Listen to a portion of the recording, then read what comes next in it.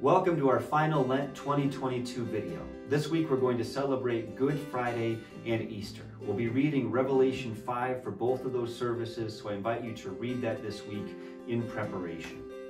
On Good Friday especially, we'll be reminded of Jesus' death on our behalf, and on Easter Sunday especially, we'll celebrate the new life that Jesus brings us through his resurrection. And these two movements of Good Friday and Easter echo a lot in our lives as Christians. The classic theological language that we use for this is mortification and vivification. And mortification means dying away.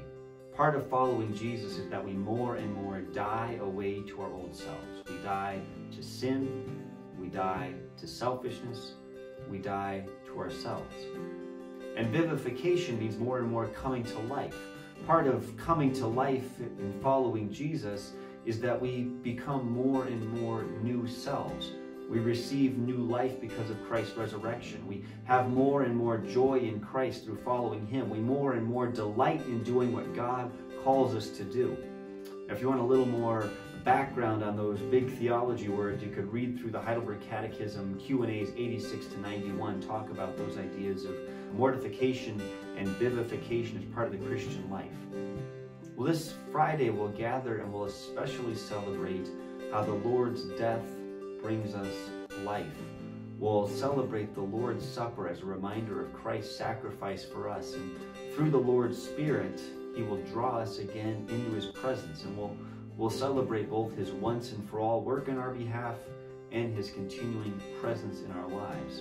And then on Easter Sunday, we'll gather for this festival and we'll celebrate the new eternal life that Christ brings us. And as we prepare for these services this week, again, you're invited to read through Revelation chapter 5 and also to reflect on these two questions. First, how can you more and more die to your old self? How can you more and more die to your old self? And second, how can you more and more delight in the new life that Christ gives? How can you more and more delight in the new life that Christ gives? We hope to see you this Friday evening for our Good Friday service and Easter Sunday morning for our Easter service. Blessings on you this week.